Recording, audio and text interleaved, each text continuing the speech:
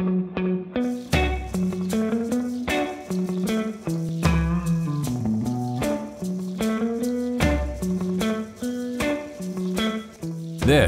is the Trey Blocker Show.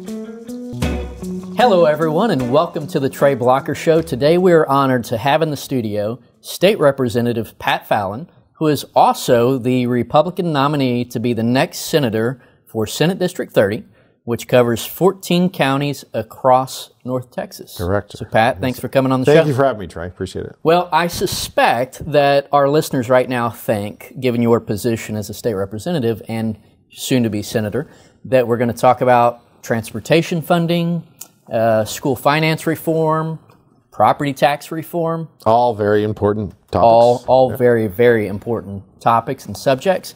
However, what we're actually here to talk about is the fact that I think you are completely insane. And my wife, too. So this is going to be a full-blown Dr. Phil-style intervention. So sorry to throw that at you right now, but that's what we're going to do. Well, all kidding aside, actually what we're here to talk about is an absolutely amazing story, the details of which I heard for the first time when we were having lunch here a couple months ago. And, you know, that day you brought everyone in my office to tears telling the story. So that's what I want to focus on. But before we do that, let's talk about some basics. Tell us where you were born and raised. Well, I said on the campaign trail a lot, I'd be asked that in rural Texas. And I said, I'm from a small town just northeast of Dallas called Pittsfield, Massachusetts. And grew up there in a rural area. My parents are retired school teachers.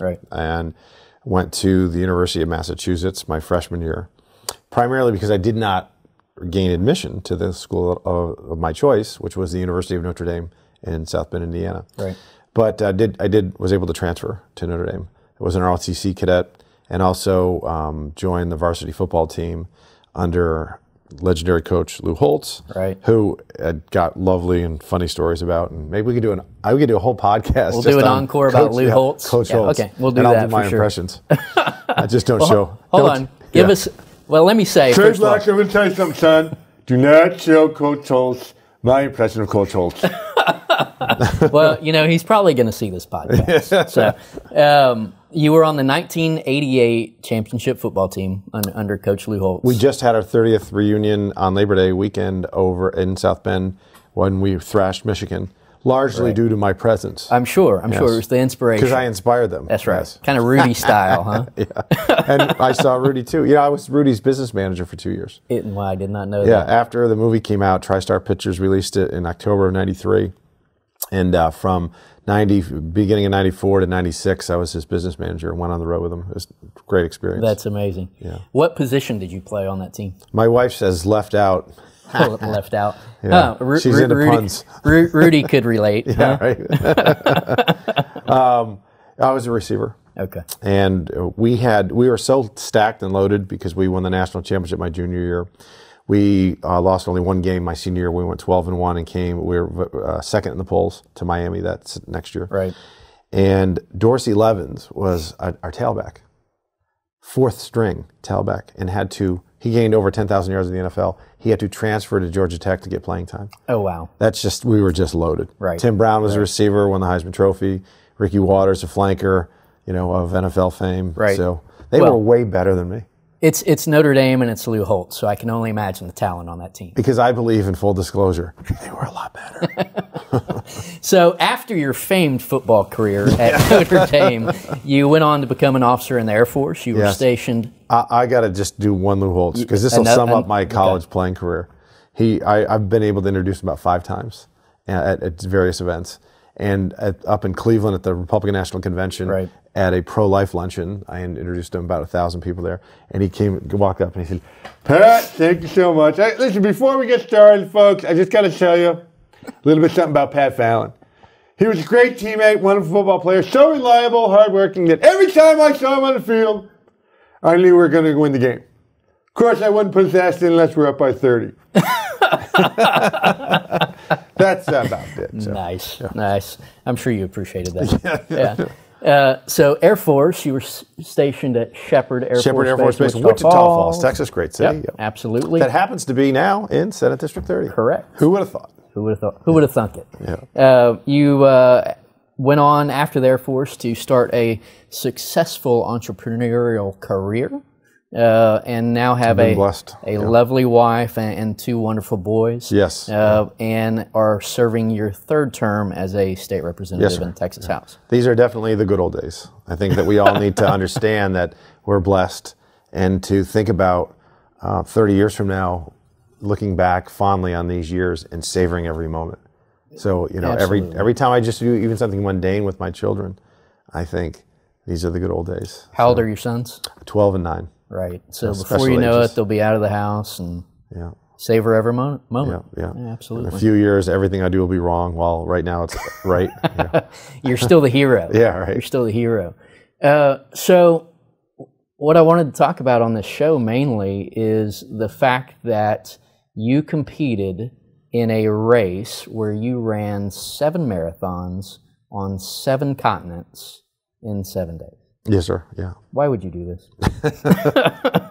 Well, the World Marathon Challenge is something I wasn't aware existed. Right. And 2 mutual exclusive events kind of converged. So in the summer of 2015, my family was on vacation with another family, and I was having lunch with the dad, and we were watching ESPN,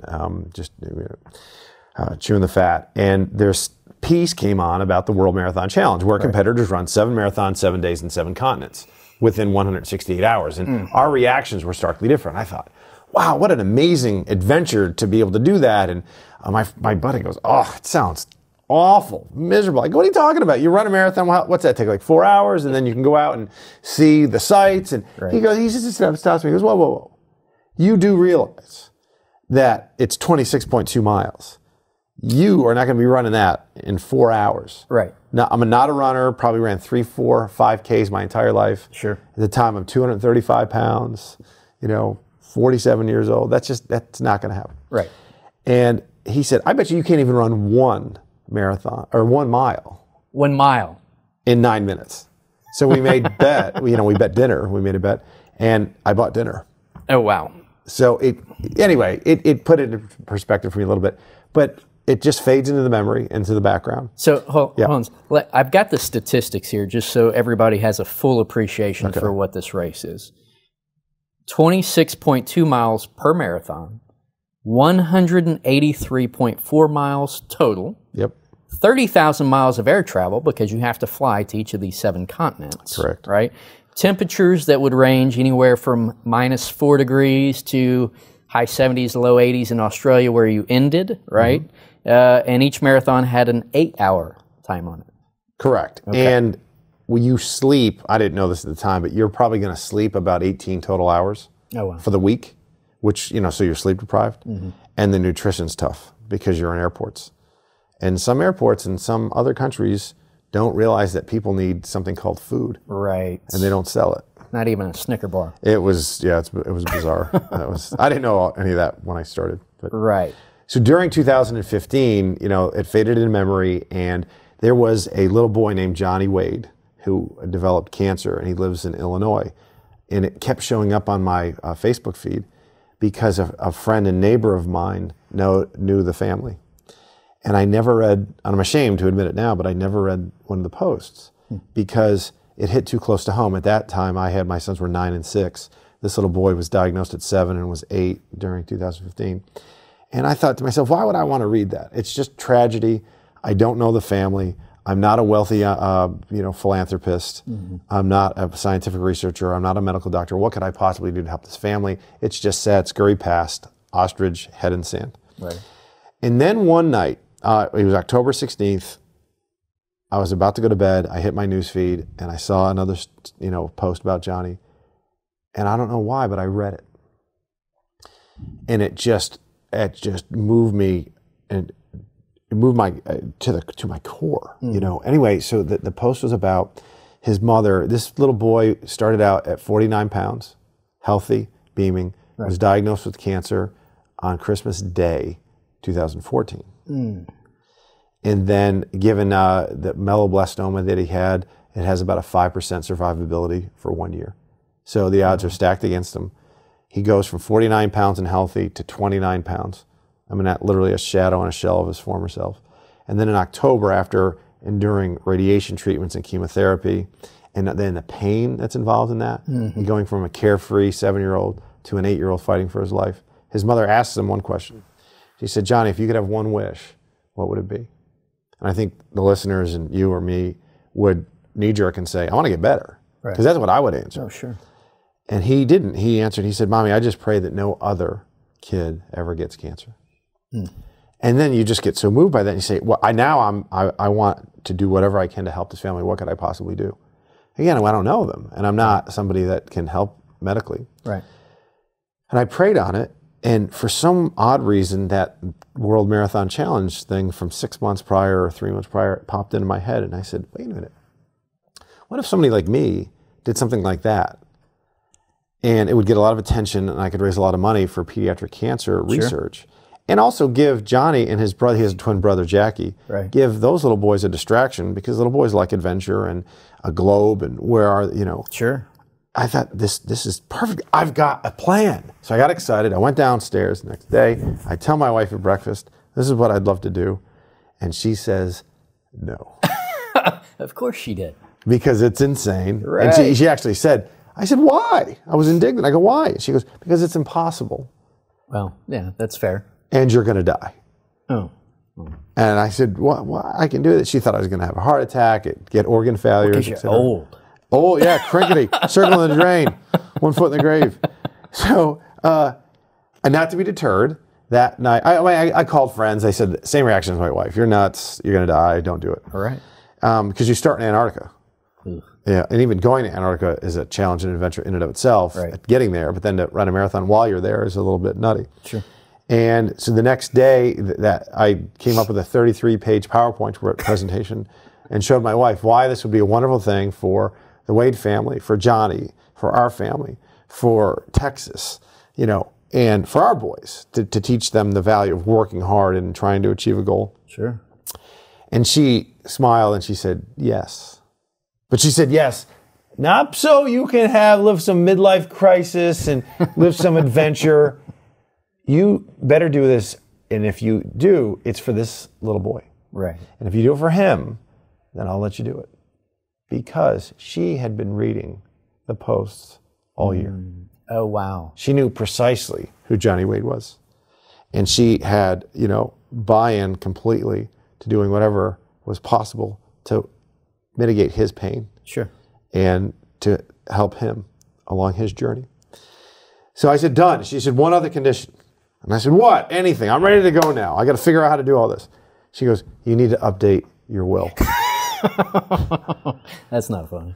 So I have to, first of all, call Richard Donovan, who runs the World Marathon Challenge, to see if I can even do this. There's only 15 spots. At that time, there are 15 spots a year. Okay. And I call, and this is all kind of, it seems, I guess the non-believer would say these are all coincidences. Right. I'd like to think of them as all God winks, because there's just a series of events that had to fall into place perfectly for this to even be possible. Right. One of which was I needed space. He said, well, you're in luck. He's an Irish guy, you know. I said, stop, Pat. I tell you what, you're in luck. His red 15, it was all filled, but one fella just dropped out. So do you want the spot or not? And I said, well, Richard, yeah. Can you hold it and give me 24 hours? I just have to confirm with my wife one last time. He goes, I've heard that before. Sure. You know. And he didn't expect a call back at that point. So we got the call back, and we can do it. And then I have to train. And I had 85 days. Oh. That's it. Yeah, it's not a long time. No, and you have to train every single day. There's no plan out there that exists to run 7 marathons in a week. Can't imagine. All of the plans are for a marathon, and all of them say, after you run the marathon, don't run another marathon for 3 to 4 months. Don't get on an airplane within a day. If you help it, which we're going to, of course, shadow that. Sure. And get tremendous nutrition and plenty of rest for the next week after our marathon. And we're not doing any of those. So I called a track coach and asked him if he would train me. And he was all for it. Sure, I'd love to. But he thought I was going to run it in January of 2017. And I'd have 15 months to train. Because that's more rational. It is. But, you know, we're in legislative session January 17. So I said, man, I got to do it in 16. And so he says, oh, well, that's impossible and you'll die. So words of encouragement from everyone. Right. I had to do it on my own. What I did was I took 2 plans from the internet. 2 different training plans for a marathon. And I would just do the harder thing each day. So if this plan on day 1 had 8 miles and this one had 6, I'd do the 8. But then the next day, if this had 10 and this had 8, I'd do the 10. Right. And, you know, an amazing thing about when you put your body in motion, you become smaller. You lose weight, which makes it easier to go forward and to run. True. So that was nice. Right. And I started out at 2:35 running, you know, 4 miles and not even be able to run at all, have to walk some of it and then go back to, and then within, your body reacts so quickly within 5 or 6 weeks, being able to run 10 miles flat. And it was wonderful, a great experience in that regard. Right. And my wife didn't mind the fact that I was getting skinnier. You were getting buff and thinner. Well, yeah. I wasn't ever thin, but I was thinner. Yeah. Point of order. Right. Okay. So what were you eating during this time? Do you have a special diet? I mean, just eat smarter, but not outrageous, what I wanted to. But because when you're doing that kind of work, you don't want to blow it going to eat McDonald's. Right. So, you know, fast food was pretty much out. Sure. A lot of chicken, more vegetables. But I still primarily ate similar things. But the other interesting thing is, so when you can work up to 15 miles or 17 miles, which some people would think, that's like, I would never do that. It's not as hard as you would think once you build up toward it. Right. But so 17 miles would probably take me roughly around 3 hours to run, because you walk some of it, right? You're just trying to build up stamina. And you're still not up to the 26 miles, Correct. which is the marathon. Correct. Right. But once you run 17 miles, you get somewhat nauseous, so your body is starving. You've just burned, for me, being that weight, I'd burn about 2,500 calories. Almost a full pound of fat would just be gone, like burnt. That's amazing. But you don't want to eat, so you force yourself to have a little bit. Right. So, at this point, did you reach out to Johnny's family and say, "Hey, I'm going to do this in his honor"? Yes. So Jill McMillan, who was our friend and neighbor, who was kind of the conduit, reached out to them and told them, and they thought it was insane. And then my wife and I looked on the internet to find like a globe, and the 7 destinations we were going to. We found any and all facts we could and sent them to Johnny and Jackie, so they could follow it. And you know, and the hope was that Johnny would be able to, you know, see us as we're going through it. Right. Unfortunately, in December, almost exactly 1 year from his diagnosis, he passed away. Mm. And then we're kind of thrown into a crisis of, do we bother continuing? Right. Sure. And it was because the race at that point is how long away? It's going to start January 17th. Okay. Well, at least the process of going down there, and then the race starts January 23rd. Right. But Johnny Wade's mother reached out to us, and she said, I absolutely want you to continue, because this is about honoring my son's memory and honoring his last, and fulfilling his last wish, which is no other kid gets cancer. And as you and I know, almost 50 kids every day get diagnosed with cancer. And it's the leading cause of death amongst children. Right. And, you know, Johnny's right. No kid should get cancer. They should be carefree and living a life. And think about the pain of the parents.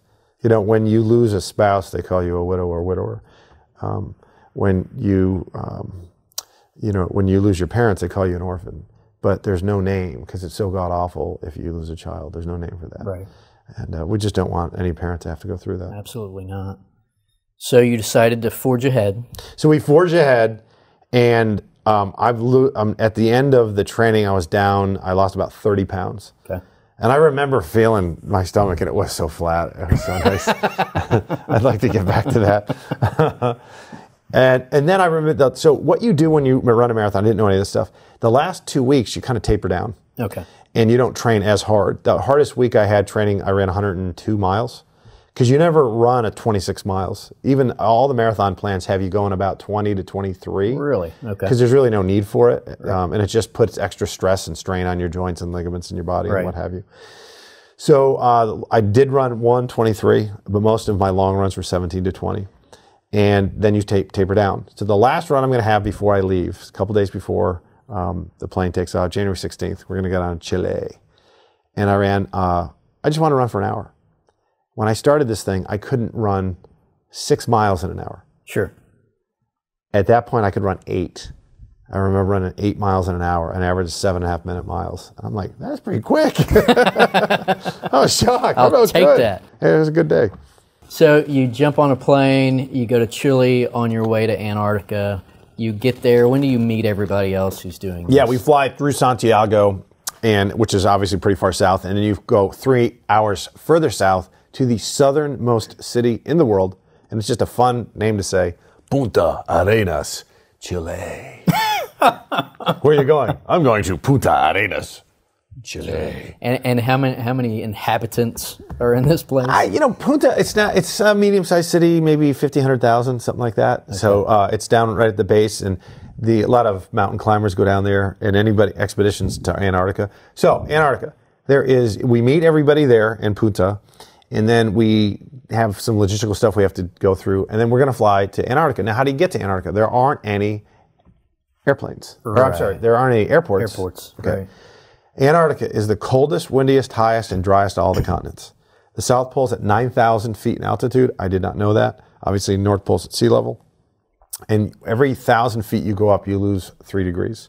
So that's why consistently Antarctica is the coldest place on Earth, because it's polar, and you got that altitude.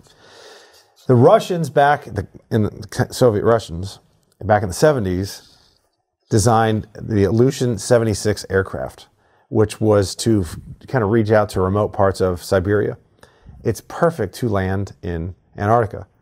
Antarctica has predominant southern winds, so they naturally produce very flat surfaces off mountains. Right. Anyway, that's where it lands, as a perfectly smooth ice runway. Nice. I was not enthused about getting on an aircraft built by communists in 1970. Yeah, it's a little old. Yeah. They had 4 engines, so that gave me some solace. But when I walked on the plane and saw the life raft had last been inspected in September of 1992, I kind of got a little panicky again. At this point, did you know you were going to land on an ice runway? Yeah, I knew that. That was what I was worried most about. And the crew was flat out Ruskies. I mean, they were Russians from Russia. Yeah, makes kind sense. of deal. And they're flying it. And so I'm thinking about this. I'm on the plane. I'm going, the last place I ever thought I'd find myself is being flown to a barren wasteland, devoid of life, flown by Russians. What in the world? Yeah. But we land safely. Not on my bucket list. Right. We land safely, get to Antarctica. It's gorgeous. It's pristine.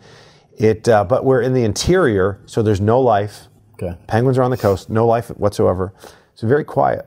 When the wind's not blowing, and if you walk outside of camp, it's absolutely peaceful. Mm-hmm.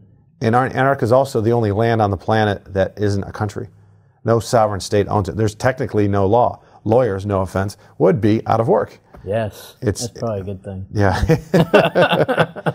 But we're in the tent. Our personal tents were unheated, so we had a sleeping bag like this thick. Oh, wow. Double line tent. You become the heat. To heat up, and you've got to trap it. So it's very cold at first.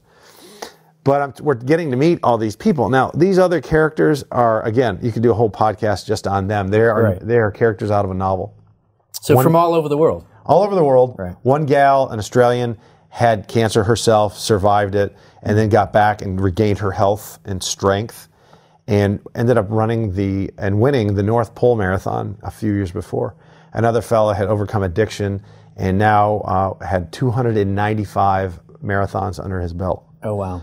2 fellas were on the Marine Corps marathon team and could move, and they were 27-year-olds. They were made of rubber. Hated those guys. So I'm meeting all these wonderful and crazy folks, right? And this one gal, this German gal, Sarah, comes up to me and she says, "Pat, I hear that you're new to running. You mean new to like ultra running, which is 50-kilometer races and 100-kilometer races, okay, 30 miles, 60 miles, right?" And I said, "Oh no, I'm new to not 50Ks and 100Ks. I'm new to 10Ks." She just did not process. You had never done a 10K. No. And she walked away from me and didn't speak to me for 3 days. It's like, what are you doing here? She thought she thought you were going to die too. Probably in Antarctica. You got to be very careful. So in Antarctica, here are the rules. Number 1, we're on a glacier, 5,000 feet thick, and there are crevasses everywhere. So they have to check. Some people say crevice. Yeah, crevasse, whatever. A hole that you don't tomato. Yeah. If you fall in that hole, you ain't getting out. Ooh. It's Antarctica. There's no margin for error, literally. Right. And so they have to check everything with sonar to make sure that there's real ice down there and it's thick. That's how they already checked the camp. So we have to run a 6.25 mile loop roughly they check it with sonar, and they put little blue flags on each side. Suffice to say, when you run a marathon in Antarctica, do not cut corners. Ooh. Stay within the little blue flags. Okay. While we were down there, someone did die in camp because you have to be very careful. Not one of the 15 runners in the World Marathon Challenge, but someone else. Because if you get sick at all or you get exposed, with the exposure to the cold, there's no facilities. Right. They cannot fly you out. The next plane was coming 3 days, and you're just stuck there. So you have to be very careful. And anyhow, so we were very careful, and they tell us the rules. So in Antarctica, the other challenge is if you bundle up too much, you're going to sweat. And if you sweat, it will freeze. And if it freezes, you'll get hypothermia, and you're going to die. Oh, geez. And conversely, if you have exposed skin, you're going to get frostbite, and you're going to lose digits. You don't want to do that either. So that was a huge challenge. I didn't know it until about 6 months ago. Somebody called and told me that I was the first and still only person to ever do their first marathon on the continent of Antarctica. Oh, wow. And I can tell you why.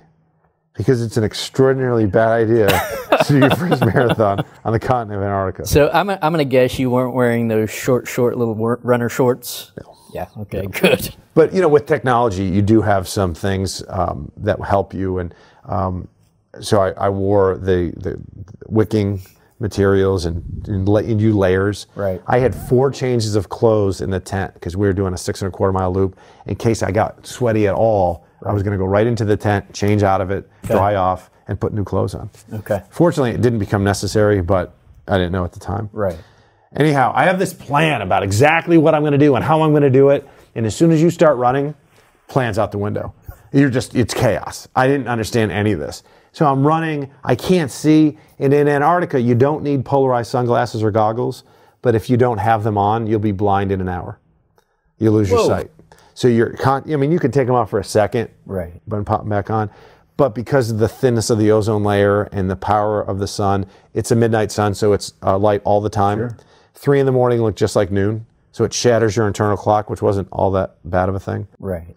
Anyhow, we get started, and we run, and it was really tough because I ended up wearing sneakers and not the special shoes I had for Antarctica because all the other runners told me if you haven't trained in those, don't run in them because you're probably going to get blisters, and then you won't be able to do the next 6 marathons. Oh, wow. So it was tough. It was yin and yang because I'm not getting the purchase that I would normally get.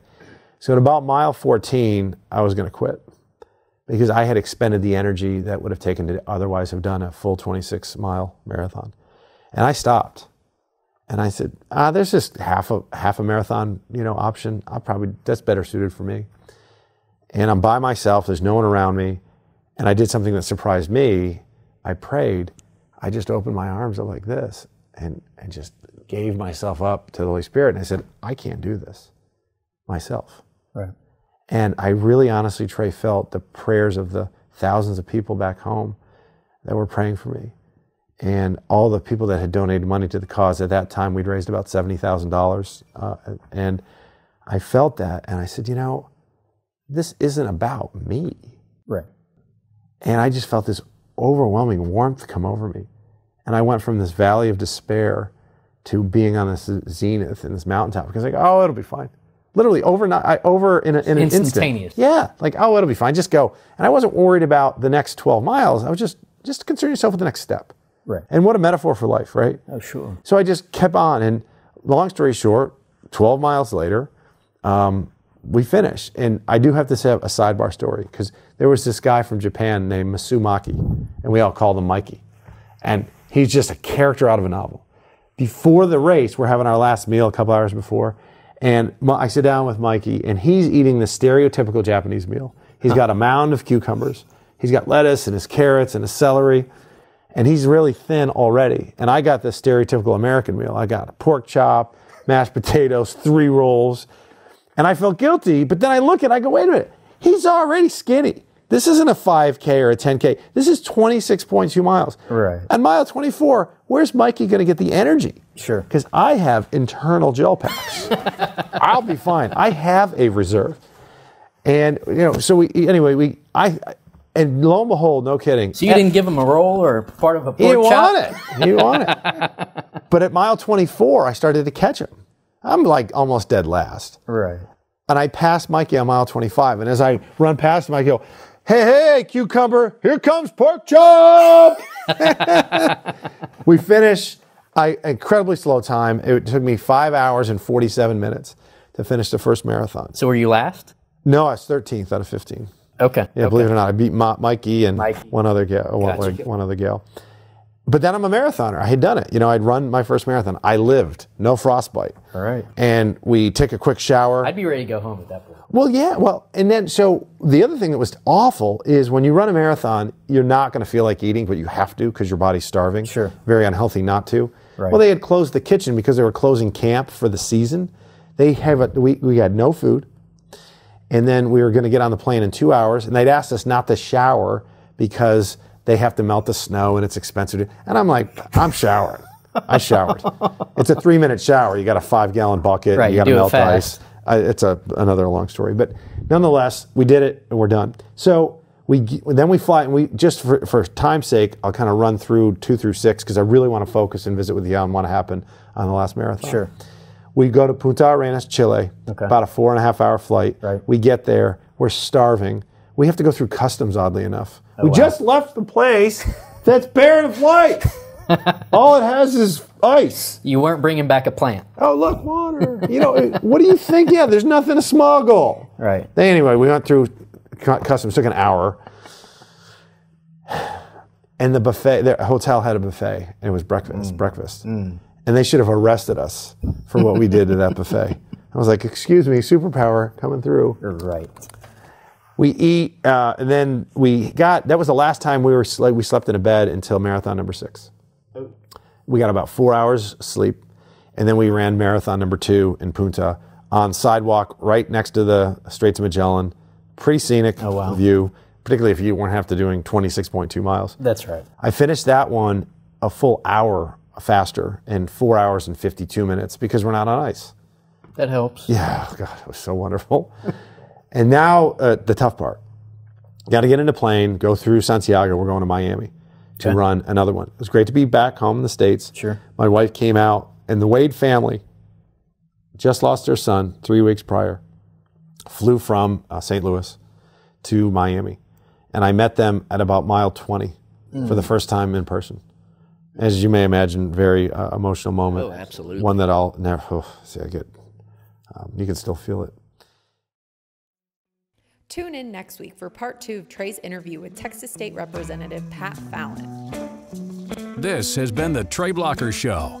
Please subscribe on YouTube or your favorite podcast app and visit TreyBlockerShow.com to donate so we can keep fighting to restore sanity to this great nation.